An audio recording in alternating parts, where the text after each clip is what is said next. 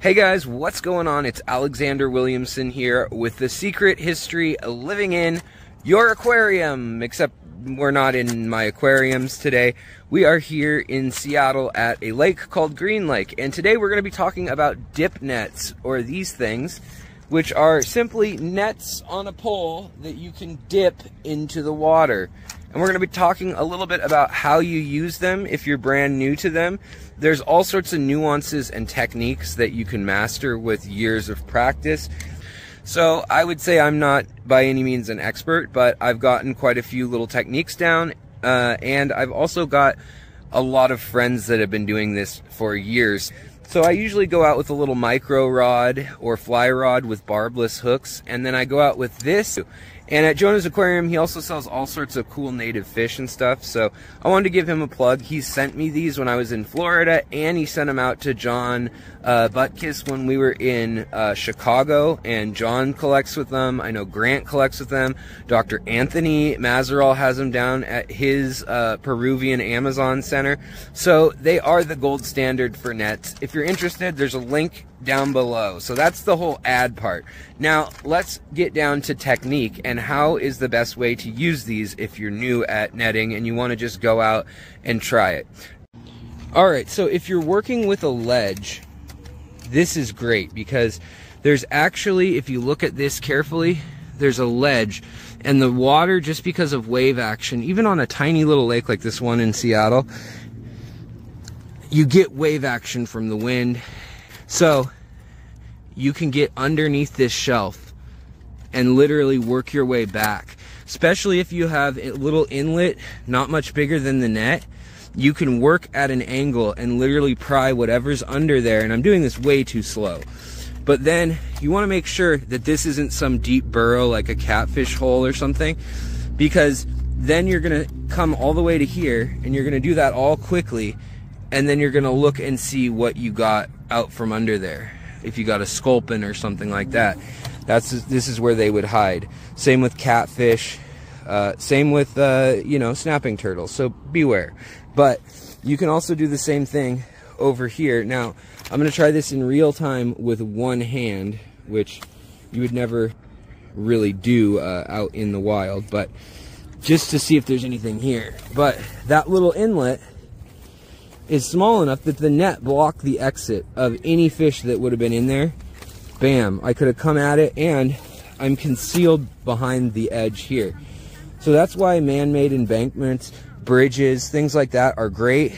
And sometimes you think it's bad because you lost a fish under a rock or something like this, but really they may be right up against it too. So even if you saw it go under there, it's worth kind of poking and prodding and seeing if perhaps you caught something under there. Because a lot of times they will come out, or if you rattle and make enough noise, including sometimes you can just, if there's a rock on the bottom or a rock on the side, either hit it with your net or tap it with your net, and this rattly noise, it just startles them, and so they will try taking off in a new direction. And that's when you have another opportunity to try to get under them and startle them back into the actual grip of the net. And then all you have to do is lift up, and if you're down at the water and you're here, the fish could be all the way in the top of the net here, or it could be deep. It's probably going to be deeper, but remember, all it takes when you got your hand back on that back handle is a twist, and that quickly you're back up to the top. And this is me doing it one-handed. You're back up to the top, and you got all this debris. A lot of times you can use the debris to kind of corral them in, and a lot of times they'll feel safe. They'll feel like, oh, I've got some plant debris, or I've got some sticks. I'm hidden, and they'll just kind of chill out and sit there. And that's also a good time to try out right past the point of those places. These are always places with high biodiversity. So you can try it out, and you may be lifting a heavy bunch of sticks and weeds and all sorts of stuff out, but that's where you're going to find the fish. And yes, you're going to have to dig through, and yes, there might be some icky bugs or weird things in there. You know the hazards of where you are, and just be smart about it. But that is basically all there is to getting into it in the beginning. Today I'm going to be talking about dip nets. But anyways, so sorry guys, if you don't watch Star Wars, I apologize for that. I apologize if you do watch Star Wars. Anyways, so today I want to show you the motions of successfully catching fish with a dip net. It's very similar to fencing actually, and a lot of it has to do with twisting back here with your hand, having another hand on the foregrip, and then with these dip nets, the Perfect Dip Net by Jonah's Aquarium, I love these ones. You can get dip nets wherever, but these ones are my favorite because, check this out, you can pull them apart in sections and then break them down all the way. I mean, what is that? And then this head comes off. You can get fine net for meshes that will catch mosquitoes, larger ones if you're out fly fishing or trying to catch actual large fish. And so say it's all taken apart, all these pieces are under 2 feet, well then you can put them back together. You can put them into your checked luggage, no problem. They literally snap together like that, and there's a little bit of noise, but you can literally attach as many of these together as you would want. Just remember, it's gonna get heavy, and you are the fulcrum, so it's gonna take more energy and force. All right, so the first motion that I want to show you guys is what you would do if you're looking at a group of minnows or a small fish that are going to take off when you come at them. And so say that they're right in this area here. So what you're going to do is they can see you here. So you're staying very still and motionless. You got a hand over here and a hand here at first, and you hold it like a pool cue. And then what you're able to do is you can crouch down, and when they're calm and when they're kind of relaxed, you're gonna shoot this piece out like this, way past where the fish are, and they're gonna take off in a direction, either this one or this one. Now it's usually the path of least resistance, so wherever there's plants or if there's an embankment or rocks, go the way where it's clear or where they can see that there's a place they can hide. But obviously they can't get through a rock, so they're not going to go in the direction if there's a boulder or the shore right here. Most fish don't shore themselves, they'll go out. So we know that they're going to go out and this way or out and this way. And we're just going to take a guess. And we're just going to go like this, like your back. You get down, you wait for them to be relaxed. You can inch this out sometimes depending on how skittish the fish are. And then you lunge it and you pull it back like that, as fast as you can, and you grip this to pull back. And that is your basic J stroke.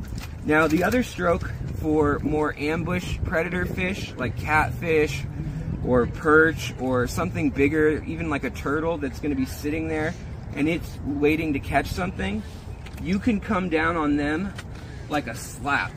So all you're doing again is you're holding the net back here and here, and this takes a lot more muscle in your back and shoulders, and it can be hard on your back and shoulders. So make sure you stretch and you take it easy. Don't overdo. You can really hurt yourself with these nets. And I know that sounds silly, but you really can. Like, I've seen a lot of people go out for the day and be very sore afterwards.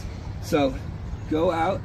Like, if you're gonna get something that's out in the water here, all you do is you go out, down, and in front of it. So that's out, down, in front, and you slap it down, and you let this rim break the water tension, this far rim. Whereas the other way, we were going out, slapping it down, it was all coming down at once, and then we were pulling it back. Well, the fish are going to panic, and when the fish panic, they're gonna go to the back of the net. That will take about 1 second to half a second, depending on the fish and its size. And that's why the little twist by holding back here is gonna come in handy so often. So if I just go out and say, I'm trying to catch it, you might catch the fish. If you are holding the back here and you wait to twist at the last moment, one, you can control your net profile and make sure that it's not showing as much. You can even sneak up underwater. So you could say like you're trying to come up on these roots, and then what you would do is you would go out past where they're gonna run. They're gonna run back to you, but they're gonna see you, be scared, and go back to the net, and that's when you bounce like this.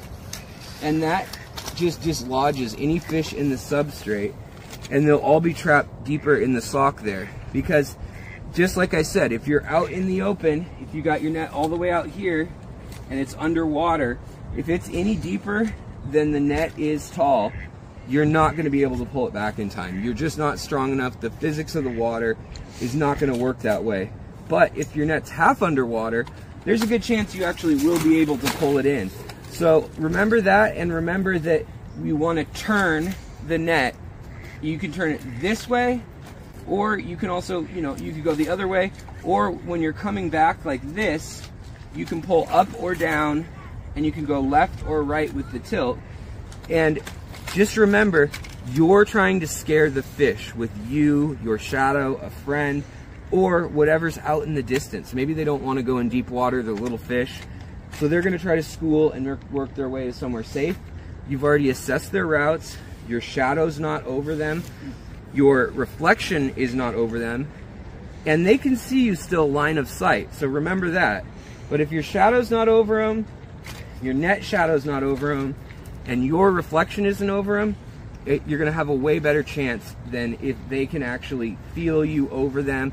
If you block the light over them, that's all bad stuff for trying to catch fish.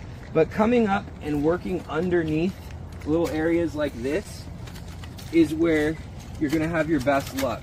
And like if the water were deeper right here, you lodge under the bank and then you pull it back towards you and do a continuous pull until you're all the way back at yourself, and use either the shallows. If you're doing the long pull, you use the shallows as your stop. Then all you have to do is tilt the net up and you've cut off their access to escape. But also you can sometimes twist and turn as you're coming back. So watch me do a quick jab one like this and rock it like that back and forth. And what that does is they see the back of the net, they panic, they turn around, and then you are turning while they're turning, and so they're going to run smack into the front. Now some might escape too, the odds are always just random, but you have a better chance of retaining the fish a lot of times if they're in a big school like that. So you're going to pull it in like that. Remember, you're always throwing it out, twisting with the wrist, pulling in like you're rowing a boat, and then bringing it into yourself, and then you can assess what you have in your net once you've got it. So those are the very basics, and I hope that helps a little bit if you guys want to get out there and try out these dip nets. Also, if you're interested in the perfect dip net, these ones made by Mark over at Jonah's Aquarium. I know that sentence probably doesn't make sense, but that's the name of Jonah's Aquarium's owner. Then go down to the link in the description. You can pick these up. They will last you years and years, and they're super high grade, and you can customize them a lot of different ways for whatever species you're going for, the kind of water you're going to be in, and who you are, how big you are, and how fine of catch you want to catch versus how quickly you want to pull through the water, and all of that. So thanks for watching, and I'll see you guys next time on The Secret History Living in Your Aquarium.